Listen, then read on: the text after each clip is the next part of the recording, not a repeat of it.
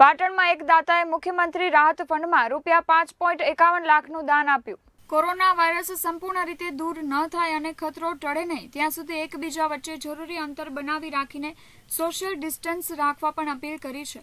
તો બીજી બાજુ મહામારીના વાયરસ સામે જંગ જીતવા કેન્દ્ર સરકારે મોટી ગ્રાન્ટ, જરૂરી દવા, આઇસોલેશન વોર્ડ, માસ્ક, સેનેટાઇઝર સહિતની ચીજ વસ્તુ માટે ફાળવીને તમામ બનતી મદદ કરી છે। તો બીજી બાજુ રાજ્યમાં પણ સ્થાનિક જિલ્લા કક્ષાએ પણ હવે કોરોના વાયરસને લઈને આર્થિક મદદ માટે પણ દાતાઓ સામે આવી રહ્યા છે।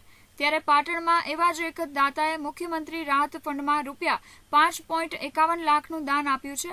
જે દાન દાતાએ મુખ્યમંત્રી રાહત ફંડના ખાતામાં RTGS થી કર્યું છે અને પાટણના કન્સ્ટ્રક્શન વ્યવસાય સાથે સંકળાયેલ અમીન કશ્યપ હર્ષદભાઈ દ્વારા કરવામાં આવ્યું છે અને આ દાનથી કોરોના વાયરસ માટે જરૂરી દવા, માસ્ક, સેનેટાઇઝર સહિત જરૂરી ચીજ વસ્તુ માટે કરવામાં આવ્યું હતું।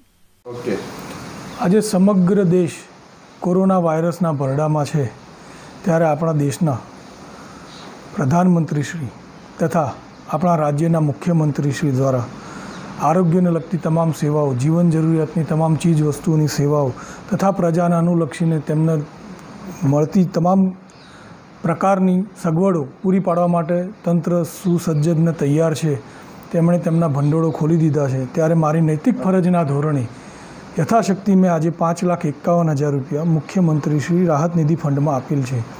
જેમ જેમ સરકારને જરૂર પડે તથા મારી શક્તિ મુજબ હું તમામ પ્રયત્નો તથા તમામ સેવાઓ તથા તમામ આર્થિક મદદ કરવા હું તત્પર છું અને તૈયાર છું। મને ગર્વની લાગણી અનુભવાય છે જ્યારે હું સરકારની મદદ કરું અથવા સરકારના પડખે ઊભો રહું તો મને ગર્વની લાગણી અનુભવાય છે। મારે લોકોને માત્ર એટલું જ કહેવું છે કે પોલીસ તંત્રની તથા આરોગ્ય વિભાગની સંપૂર્ણ મદદ કરવી, તેમનો વિરોધ ન કરવો, એમની સૂચનાઓનું કડક નિયમોમાં પાલન કરવું, જેથી કરીને આપણે આમાંથી જલ્દીથી બહાર નીકળી શકીએ।